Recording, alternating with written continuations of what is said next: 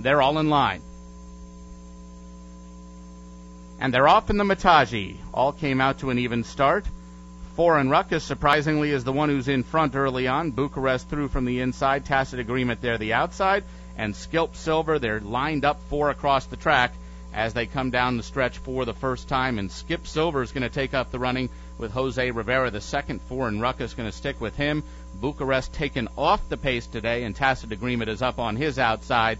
The 4-pack just covered by about 2.5 or 3 lengths as they move for the first turn. And the leader is Skip Silver. He went the opening quarter in a modest enough 25 seconds flat into a little bit of a headwind. Skip Silver just one off the rail.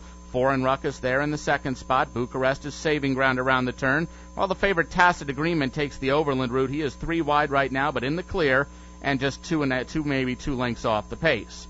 Still anyone's race as they go to the backstretch. The half was gone in 50 and 3.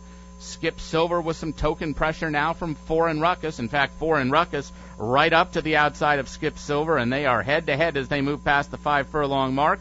Tacit Agreement is up to third right now. He's still got 2 to go, and Bucharest is covered up down on the inside. There goes Tacit Agreement now with his run, and he's coming after the leaders as they go to the half. Tacit Agreement on the outside after 3 quarters in 1:15 and 4. It's Tacit Agreement with 4 and Ruckus trying to stick with him from the rail. Suddenly Skip Silver has had enough. Bucharest moves by him from the back of the pack.